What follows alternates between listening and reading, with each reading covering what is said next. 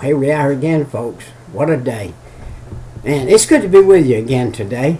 In the country where I live and where I am right now, in the state I'm in, we've got a rain. And there's two ways to look at a rain. One way we look at it is say, wow, little Johnny can't go out and play today. It's raining. But I remember when I was little, we'd go visit my grandmother. And my grandmother let us put on a pair of shorts. Me and my brothers, my sister, and whatever. We'd put on some lightweight clothes. It'd be a thunderstorm. It'd be lightning and raining. And we'd go out and play. And Mama would come home. And Grammy'd been taking care of us. And Mama would come home. Oh, she'd have a fit. We were out there playing in that lightning. And she'd say, don't you know, Mama, these kids are going to get hit by lightning? She said, oh, we did it all our life. It ain't going to hurt them. And so here we are today, still alive, but here it is raining. Now, there's two ways to look at it. One way is, right now, I am saying, thank you, Lord, for the answer to prayer. Right now, where we live, we need the rain. We don't really need a deluge 2 feet at one time, but we do need this steady, even rain like we've got. I've got a farmer friend that I'm diligently praying for, that God would make his pastures green. He needs his milk cows to give milk, good milk. And the only way they're going to give good milk is they're going to have some good hay. And he can't afford to feed them. You feed them and the cost outweighs the milk and the time and everything else. So here we are in a nice, even, steady, long-term rain. It's been raining now probably, I don't know, 12, 14 hours steady. And which is a nice thing, and it's going to let up about dinner time, they say, today, and move out. And but God has gave us a blessing in this area to give us some rain on the fields for the animals. And if you don't take care of the animals, you and I won't have anything. It's a funny thing. We live in a day today where lots of people don't realize how important that cow is. When you get that cow extinct, you're going to have milk extinct. And you say, well, we can get powdered milk. Well, powdered milk is made from milk and dried and whatever. So just remember, you do away with that milk and you're in trouble. Every country on this earth has depended on milk. We in America haven't been as stewardess as some countries. Some countries, they carry their cow with them. They carried their sheep with them. They carried their goats with them. They carried the animals that would yield not only meat when meat was needed, but they could milk them on a daily basis.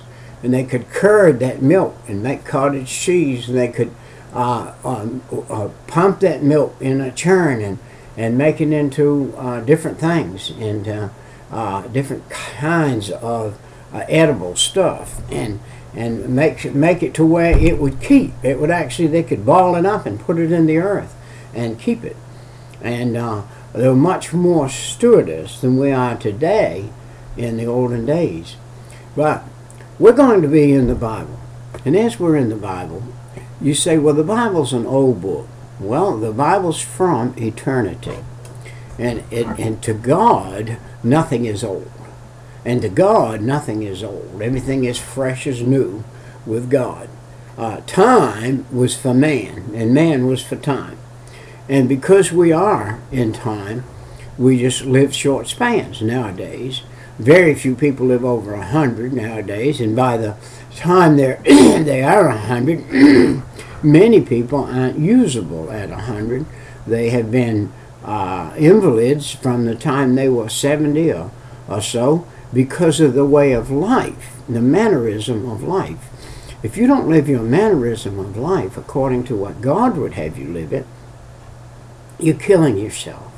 Puffing cigarettes, drinking these Red Bulls. I have had over the years young men that worked for me that drank Red Bulls all day long. Those young men today, they are now 30, 35 years old, and they look like they're 60. They're ailing all over. They got problems all over. Their bodies have been deprived of proper nourishment. and they've smoked cigarettes in their lungs, and they've dipped snuff, and now they find out they've got some kind of cancer. And you cannot treat your body like the devil would have you treat it. Now see, the devil would have you treat it that way. He would have you be rendered useless. That's his will. Look, in Genesis 1:1, in the beginning was the Word, and the Word was God, and the Word was with God. All things were made by him, and without him was not anything made that was made. Wow. This is the God of heaven. And he created man. And when he created man, he created him perfect out of the dust of the ground. And what God did was perfect. And the devil came along and stirred that up. Let's look at this Genesis 1:1. Let's take a Bible and open it up. And I can't do that. I can't use that one. Excuse me. Well, let's see if I've got one right handy here. We got Bibles everywhere here. I got to find the right one. I use many different Bibles to study in, and I only quote. I try to only quote from the King James Version. It said, "In the beginning." In the beginning. What is that? The beginning. That's the very first thought of God for this earth. God created the heavens and the earth. And the earth was without form and void, and darkness was upon the face of the deep. And the Spirit of God moved upon the face of the waters. And God said, "Let there be light," and there was light. And God saw the light, that it was good. And God divided the light from the darkness. And God called the light day, and the darkness he called night. And the evening and the morning were the first day. Where is your problem? If you have a problem with the Bible, where is your problem? You think a spark, two planets hit together up there in the sky, and a speck of dust whirled around for 1,000,000 years and became this earth? You're dead up here, and you're dead in here and don't know it, if you believe that. And God said, "Let there be a firmament in the midst of the waters, and let it divide the waters from the waters." And God made the firmament and divided the waters from the waters.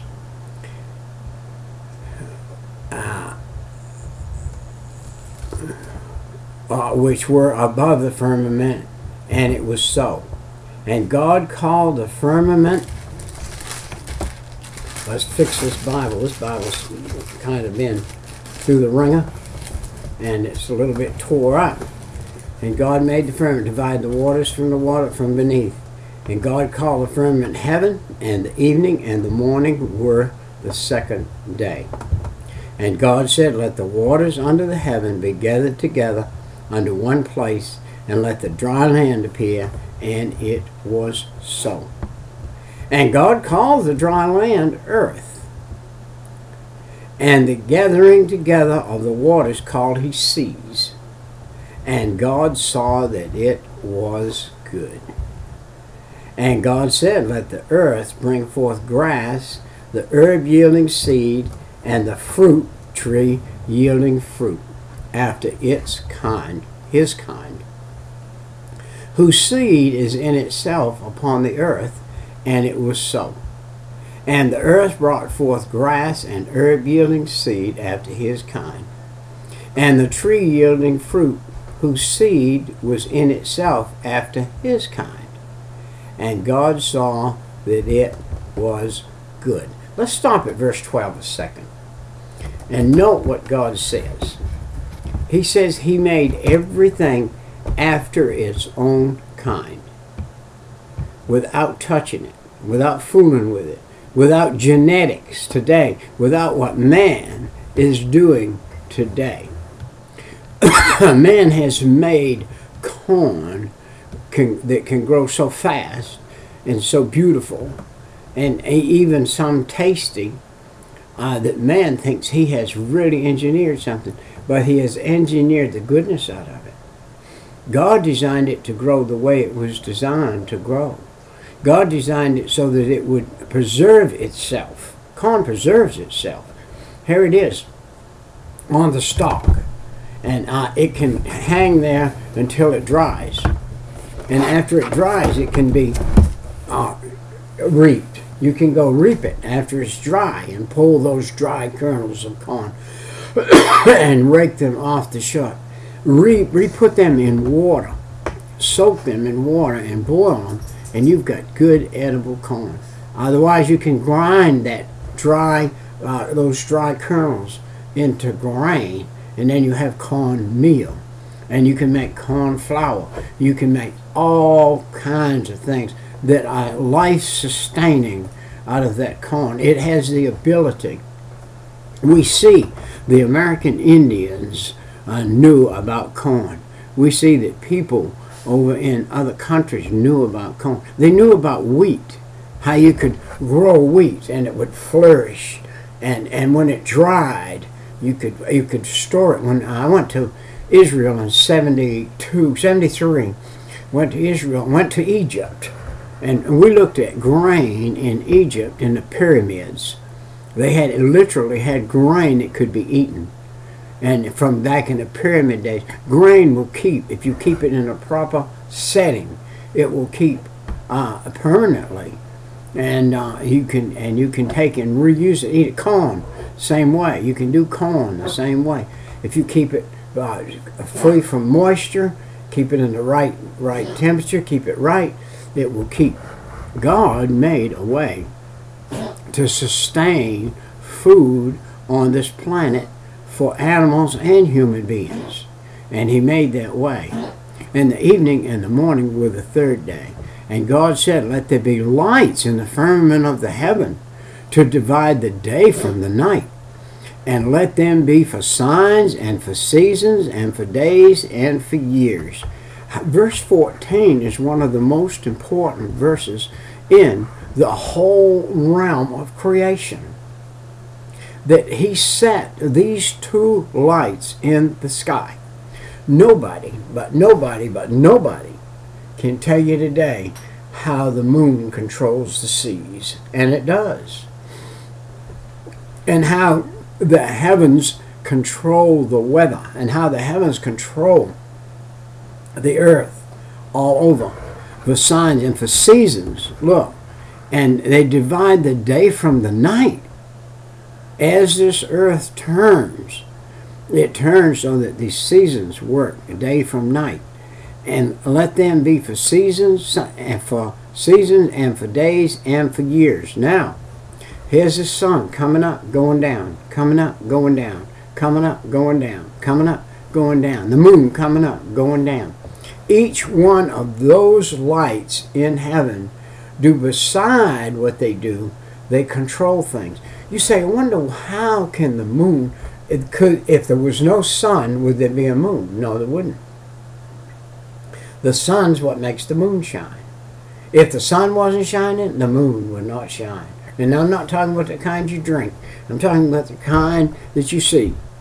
And this moon causes it so that we can go out. If you're a night hunter, a coon hunter, or animals that are nocturnal, have to have that little bit of light from the moon, a little bit of light from the stars, so that their nocturnalism will work. And verse 15, and let them be for lights in the firmament of heaven to give light upon the earth, and it was so. And God made two great lights, and the great light to rule the day, the lesser light to rule the night. He made the stars also. And God set them in the firmament of the heaven to give light upon the earth, and to rule over the day and over the night, and to divide the light from the darkness. And God saw that it was good. And the evening and the morning were the fourth day. And God said, let the waters bring forth abundantly the moving creatures that hath life, and the fowls that may fly, over the earth in the open firmament of heaven. And God created great whales and every living creature that moveth, which the waters brought forth abundantly after their kind, and every winged fowl after his kind. And God saw that it was good. Did you know the Bible was not made for you and I to debate over? It was not made for you and I to argue over. It was not made for us to fraternize over. It was made for us to read, ask God for understanding, and that we may live by it. Now, we see right here that God made whales. Wow. To the average person, that wouldn't mean too much. To the person who is a Bible studier and a person who fraternizes with other people who are Bible studiers, we find people who like to plague the Bible and say, well, that was only a great fish that swallowed Jonah. Well, that great fish was a whale. Jesus said that in the New Testament. And some people who have never read about the creation say, there weren't no whales back when Jonah was. Yeah, there was. God said he made them whales in the sea. One of the first things he did. God blessed them, saying, be fruitful and multiply, and fill the waters and the seas, and let fowls multiply in the earth. Wow. God made fowls, and he made fish. He didn't make fish turn into fowls. And he didn't make fowls turn into fish. Evolution is tore completely down when you read what God did. Now, you can either do one or two things. You can believe what God said, end up going to heaven. You can believe what evolution said, and end up going to hell. Now, just about everything in our school systems today base their theology on what man thinks, not what God said. And they take this little speck, amoeba thing, and say that it turned into all that we see. How foolish can you be? And the evening and the morning were the fifth day. And God said, let the earth bring forth living creatures after his kind. Cattle, creeping things, beasts of the earth after his kind, and it was so. You say, why would God make lions and tigers and beasts of the earth? To keep it regulated. These were regulated. These were thermostats, if you please. He set a thermostat on the sun so it doesn't give you over and burn you up. He set a degree in it, and he put it out here that you and I can live in it, so things can grow by it. And God said, let the earth bring forth the living creatures after his kind, cattle, creeping things, and the beast of the earth after his kind, and it was so. All you have to do is believe what God said, and you won't have to fight the rigors of this modern day thinking that everything evolved. And God made the beast of the earth after his kind, and the cattle after their kind, and everything that creepeth upon the earth after his kind. And God saw that it was good. Do you know what's amazing? What's amazing? With a computer of today, that man thinks is as smart as God, and it's not, but it is smart. You can put the human body from the top of the hair to the bottom of the feet in the computer, and it would take you 6 weeks to read what it says about the human body. And you think it evolved? There's something loose up here, if you think that. God made the beast, everything after its own kind, cattle after its kind, and everything that creepeth upon the earth after his kind, and God saw it was good. And God said, let us make man in our own image, after our likeness, and let them have dominion over the fish of the sea, over the fowls of the air, and over the cattle, and over all the earth, and over every creeping thing that creepeth upon the earth. Now man was given dominion in verse 26 over everything. So God created man in his own image. Wow. In the image of God created he him, male and female created he them. And God blessed them. And God said unto them, Be fruitful, and multiply, and replenish the earth, and subdue it, and have dominion over the fish of the sea, over the fowls of the air, over every living thing that moveth upon the earth. And God said, Behold, I have given you every herb bearing seed which is upon the face of all the earth, and every tree in the which is the fruit of a tree yielding seed. To you it shall be for meat. And every beast of the earth, and to every fowl of the air, and to everything that creepeth upon the earth, wherein there is life, I have given every green herb for meat. And it was so. And God saw everything that he made, and behold, it was very good. And the evening and the morning were the sixth day. Wow. Here's God made this whole earth all the way around, and it is the Garden of Eden, was the Garden of Eden. It was the most beautiful, the most perfect specimen that could possibly be, untouched by mankind, untouched at that point by the devil. It was the perfect, absolute perfect creation before the devil touched it. Thus the heavens and the earth were finished, and all the host of them. And on the seventh day God ended his work which he had made, and he rested on the seventh day from all his work which he had made. And God blessed the seventh day. God blessed the seventh day from his work he had made.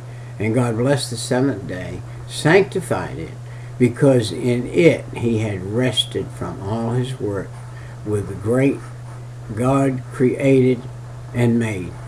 These are the generation of the heavens and the earth when they were created in the day that the Lord God made the earth and the heavens. And every plant of the field before it was in the earth, and every herb of the field before it grew. For the Lord God had not caused it to rain upon the earth, and there was not a man to till the ground. But there went up a mist from the earth, and watered the whole face of the ground. And the Lord God formed man out of the dust of the ground, and breathed into his nostrils the breath of life, and man became a living soul. And the Lord planted a garden eastward in Eden, and there he put the man whom he had formed. And out of the ground made he, the Lord God, grow every tree that is pleasant to the sight, and good for food, the tree of life also in the midst of the garden, and the tree of knowledge of good and evil. And a river went out of Eden to water the garden, and from thence it was parted and became into four heads. The name of the first is Pison, that is it which compasseth the whole land of Havilah, where there is gold, and the gold of that land is good. There is Bedlam, and onyx stone, and the name of the second river is Gihon, and the same is that compasseth the whole land of Ethiopia. And the name of the third river is Hiddekel, that is which goeth toward the east of Assyria. And the fourth river is the Euphrates. And the Lord God took the man and put him into the garden of Eden to dress it and to keep it. And the Lord God commanded the man, saying, Of every tree of the garden thou mayest freely eat, but of the tree of the knowledge of good and evil thou shalt not eat of it. For in the day that thou eatest thereof thou shalt surely die. And the Lord God said, It is not good that the man should be alone. I will make him an helpmate for him. And out of the ground the Lord God formed every beast of the field, and every fowl of the air, and brought them unto Adam, to see what he would call them. And whatsoever Adam called every living creature, that was the name thereof. And Adam gave names to all the cattle, to all the fowls of the air, and to every beast of the field. For Adam there was not found an helpmate for him. And the Lord caused a deep sleep to fall upon Adam, and he slept. And he took one of his ribs, God took one of Adam's ribs, and closed it up, and the flesh instead thereof. And the rib which the Lord God had taken from man made he a woman, and brought her unto the man. And Adam said, This is now bone of my bone, flesh of my flesh. She shall be called woman, because she was taken out of man. Therefore shall a man leave his father and his mother, and shall cleave unto his wife, and they shall be of one flesh. And they were both naked, and the man and his wife, and were not ashamed. Wow. This was the perfection of God. How this would end all of the problems people are having today through thinking about evolution. Evolution has caused great problems on this earth. To just think that this finite body, not just this one, but think of all of the finite bodies of all of the amoebas, the animals, the fish, and everything in the sea that is, to think that it came all the way back. I got a world book here from way back in '56 where somebody made this chart of this little speck, and this little speck grew all the way up into a flying elephant. Ah, my goodness gracious sakes alive. Any human mind, even one that is been impaired, could see through that it couldn't be factual any more than I could walk out here and spit on the ground, and tomorrow morning I'd have an elephant standing there where I spit. Listen, be careful. The devil is out to beguile everybody. Chapter 3, Now the serpent was more subtle than any beast of the field, which the Lord God had made. And he said unto the woman, Yea, hath God said, Ye shall not eat of every tree of the garden? And the woman said unto the serpent, We may eat of the fruit of the trees of the garden, but of the fruit of the tree which is in the midst of the garden, God hath said, Ye shall not eat of it, neither shall ye touch it, lest ye die. I don't recall God saying, Neither shall ye touch it, lest ye die. The devil, the presence of the devil, caused the first woman to tell a lie, to add to. Adding to something is not known, a known fact, is to stretch the truth or tell a lie. And the serpent said unto the woman, Ye shall not surely die, for God doth know that in the day ye eat thereof, your eyes shall be opened, and ye shall be as gods, knowing good and evil. And when the woman saw the tree was good for food, and here she is looking at it, it was pleasant to the eye, and a tree to be desired to make one wise. She took of the fruit thereof, and did eat, and gave also unto her husband with her, and he did eat. And the eyes of them both were opened, and they knew that they were naked. And they sewed fig leaves together, and made themselves aprons. Wow. Verse 7 was the completion of the fall of man. Man fell with that one bite of that one evil food, and has fallen more and more ever since, has continually fallen. Wow. You know where pedophiles come from? They come from kids looking at stuff they're not supposed to look at. They come from the devil tempting them with trees they're not supposed to see. And then when they, a grown person who has ate from the tree he wasn't supposed to eat, touches that child and brings that child around and opens his eyes to what's on that tree. And then we have another problem. And then it continues, it continues, it continues, it continues, it continues. That's why we are deprived. We are a deprived nation. We are a deprived world. I should say we are depraved. We are a depraved world today. And the eyes of them both were open, and they knew that they were naked. And they sewed fig leaves together, and made themselves aprons. And they heard the voice of the Lord God walking in the garden in the cool of the day. And Adam and his wife hid themselves from the presence of the Lord God amongst the trees of the garden. And the Lord God called unto Adam and said, Where art thou? And verse 10, and he said, I heard thy voice in the garden, and I was afraid, because I was naked. Wow. And I hid myself. And he said, Who told thee thou was naked? Hast thou eaten of the tree whereof I commanded thee thou shouldest not eat? And the man said, That woman whom thou gavest me to be with me, she gave me of the tree, and I did eat. And the Lord God said unto the woman, What is it this thou hast done? And the woman said, The serpent beguiled me, and I did eat. Wow. Verse 13, let's stop right there for a second. Blaming the other person. Blaming the other person. Blaming the other person. Blaming the other person. She had a choice. Adam had a choice. And they both made the wrong choice. Verse 14.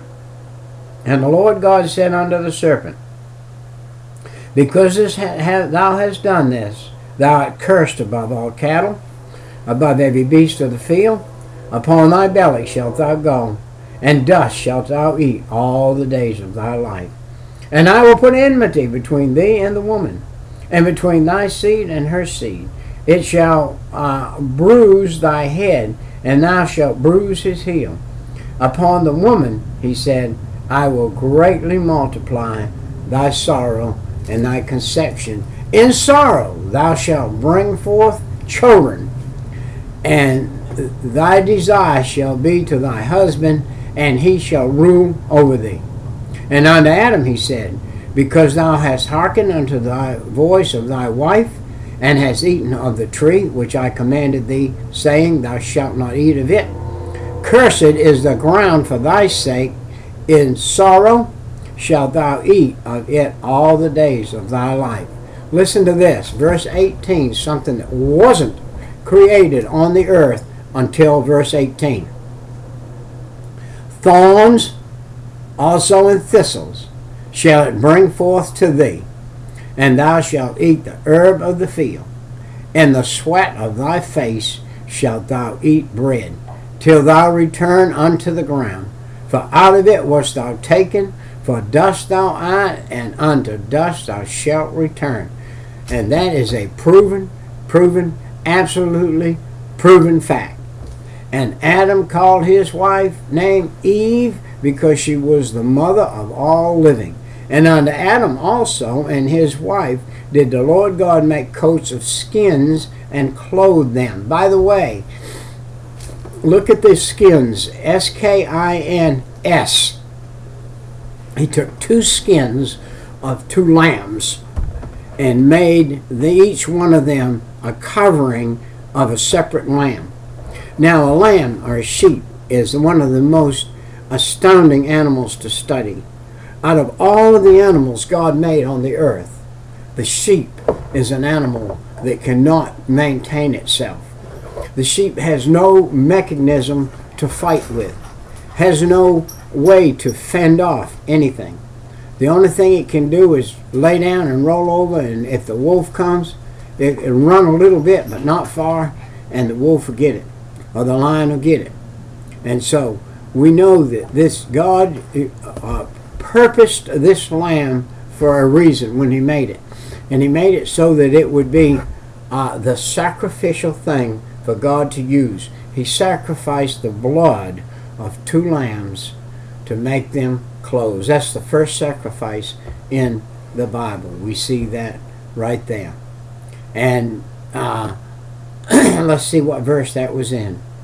And Adam also and his wife did the Lord make coats and skins, verse 21.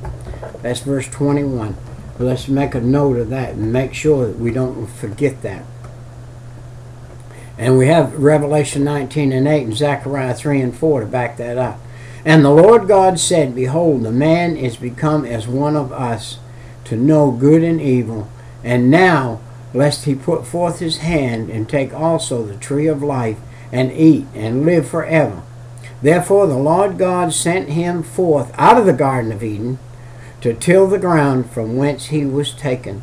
So he drove out the man, and he placed at the east of the Garden of Eden cherubims with a flaming sword, which turned every way to keep the tree of life. To keep the man from eating of the tree of permanent life. Now that tree of permanent life is going to come alive in the New Testament. It's going to be Jesus Christ.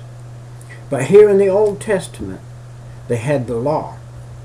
But because you and I live on this side of the cross, we look back at the law and use the same Holy Spirit that came on men of old back in that day as the same Spirit that takes us into heaven in this day, without the sacrifice, personal sacrifice of animals, of a lamb. We don't have to. The one lamb that was sacrificed for us was the Lamb of God, Jesus Christ, who was crucified on the cross. He was the last sacrificial lamb to be sacrificed. And you and I get to him by belief, by saying, Jesus, I am a sinner. Forgive me of my sin, come into my heart, and save my soul. And he'll do that immediately. And then you need to get a Bible, start reading and asking God to show you. You need to find a place to worship and get in that place of worship.